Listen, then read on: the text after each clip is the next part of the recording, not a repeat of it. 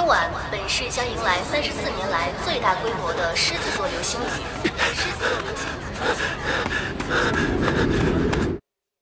差一点，我就再也见不到他了。那个亏欠了太多，用一辈子都无法偿还的人。你胡说什么？我妈怎么就快死了呢？她才50岁而已啊！这位家属，请您冷静一点。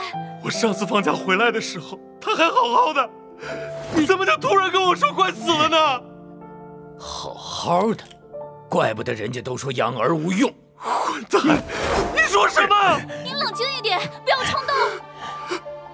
我理解你妈妈年纪轻轻就得了绝症，确实让人难以接受。但这病少说也得了20年了，你再怎么漠不关心，也不该说出好好的这种话吧。而且她日复一日承受着切肤之痛，从5年前开始，就得靠服用止痛药才能入睡了。连一起生活的儿子都毫不知情，真是……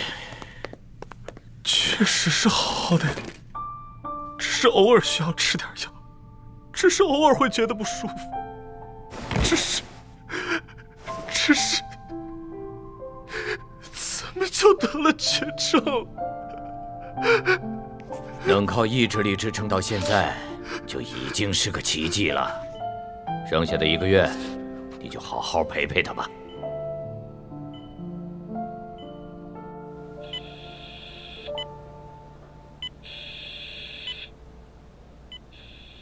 大3这年，结束了交换留学的我，所要面临的第一个现实就是，我妈快要死了，而我唯一能做的，只有眼睁睁地看着她离去，还有静静地怀念那些与她相关的记忆。妈，不是给你看过照片了吗？怎么还是卖错款了？这哪里不一样了？完全不一样，我穿这个肯定会被同学笑话的。可既然已经买了，不要，我不穿，除非你拿去换。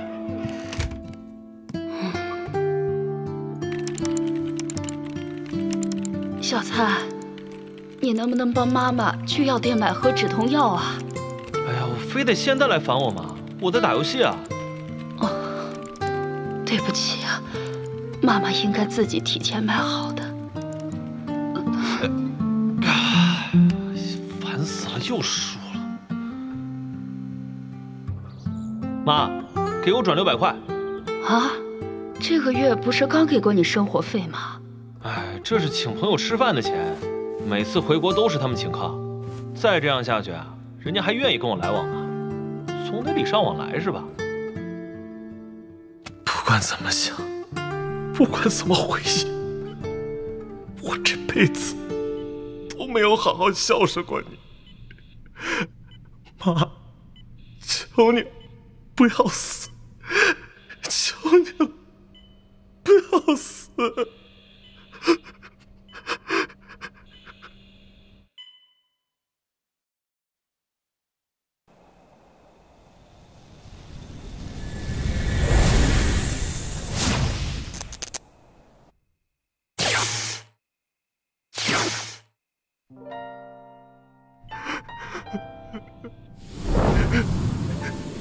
只要你能活下，我什么都愿意做。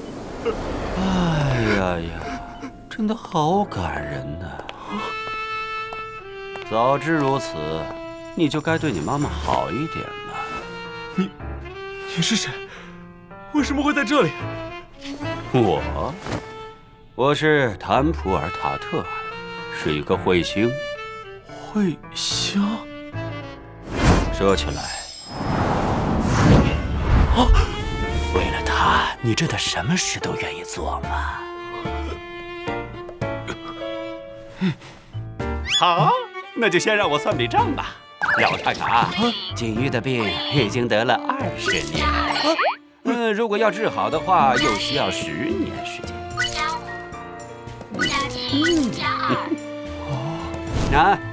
你只需要拿出人生中44年的时间作为代价，我就可以实现你的愿望。等等，你这是在干什么？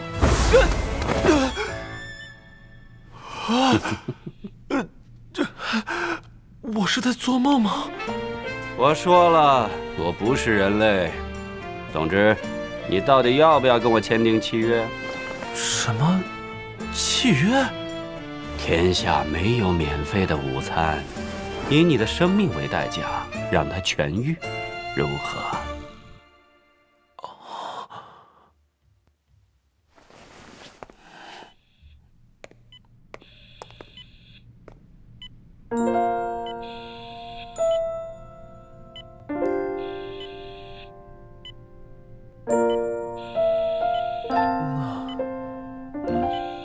师傅完，我还剩多少时间？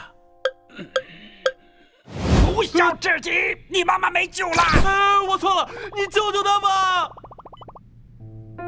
哎呀，我只负责实现愿望，其他的无可奉告。不过有一点我要提醒你，你今年22岁，如果你这辈子只能活到66岁，交出44年的时间，就意味着我随时可能会死。答对了，而且和我签订契约的人无法寿终正寝，都会死于意外。即便一辈子都活在恐惧中，你也愿意吗？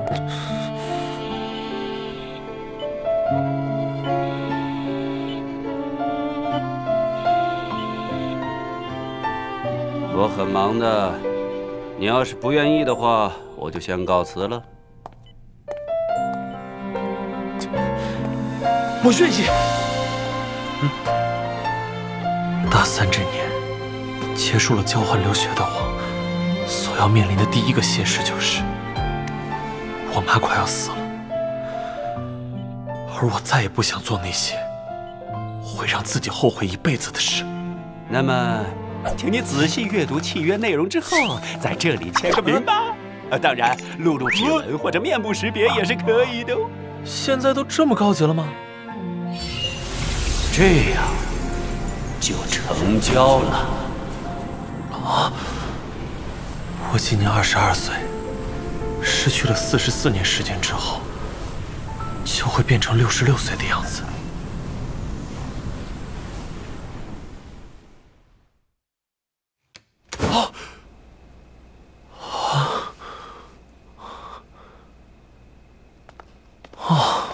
果然只是一场梦啊！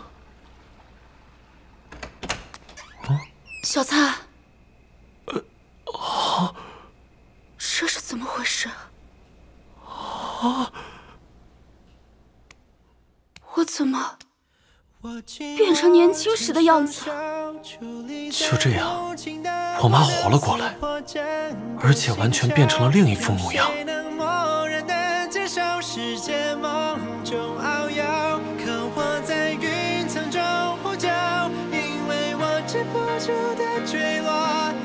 止不住的坠落。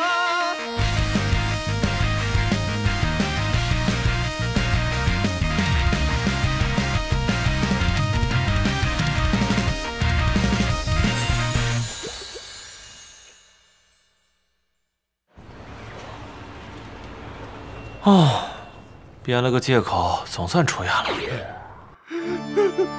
医生，剩下的时间，我想在家里照顾妈妈。你这傻孩子！儿子，儿子！你快看！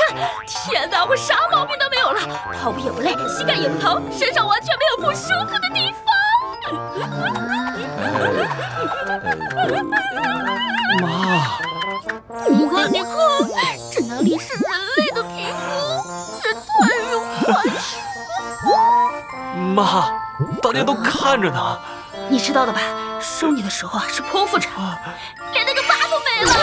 啊！停！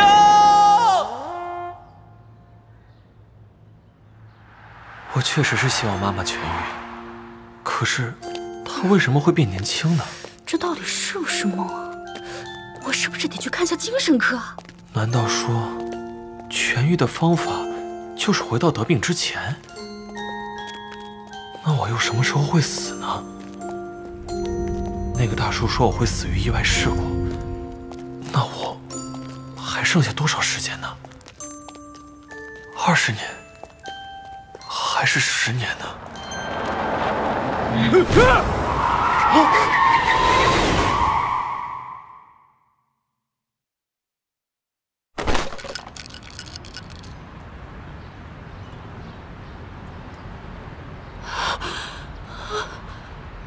小三，你没事吧？有没有哪里受伤啊？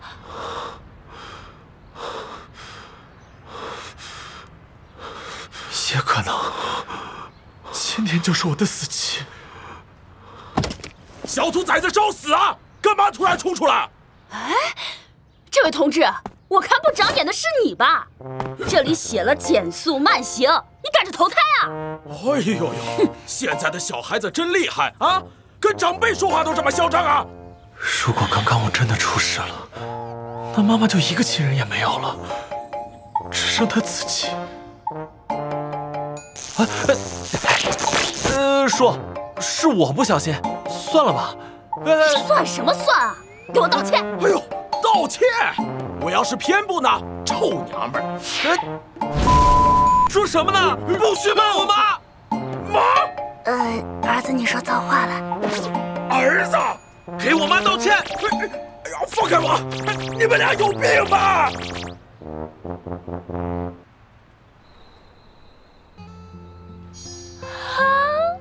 年轻真好，刚刚那么生气，竟然一条皱纹都没有长。妈妈现在迎来了全新的人生，不知何时会离开的我，在剩下的时间里，能为她做点什么呢？妈，我有件事想问你。你看，你看，连发量都变多了。就算我说自己只有20岁，也会有人相信的吧？说16都行。你真会说话。妈，你年轻的时候有什么遗憾吗？遗憾？如果没生我的话，你最想实现的愿望是什么？当然是上大学了。妈妈小时候啊，学习可好了，你外婆啊，哪怕只出1个学期的学费。那个时候也困难，没有这个条件。哎，那我送你去上大学吧。参加今年的升学考试啊。我都一大把年纪了，上什么大学？哎，年龄算什么？你现在不是很年轻吗？别胡说了。为了交住院费，欠了好几个月的房租和学费了，还上大学。既然已经痊愈了，那我明天就去找工作。然后你准备复学啊？妈，你听我说啊。晚饭要做些什么呢？哎呀，欠款我来还，你去上大学吧。你去复学，你去上大学，你去，你去，你去，你去，你去，你去。气死我了！小灿，你到底怎么了？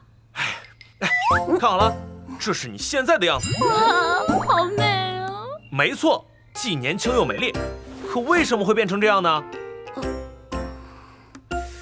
是啊，我也一直在想这个问题。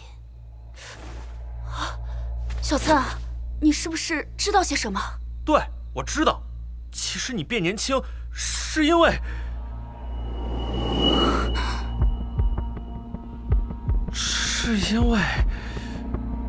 以生命为代价换妈妈痊愈这件事，如果对她实话实说，